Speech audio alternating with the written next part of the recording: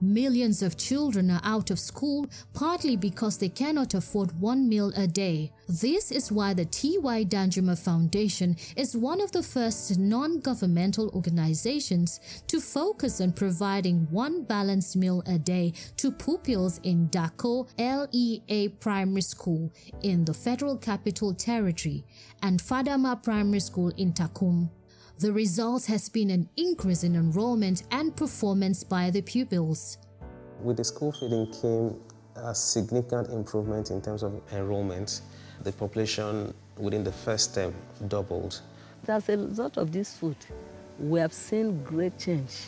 Anytime if they see this woman coming with the food, they will start jubilating in the class. Our food is coming, our food is coming.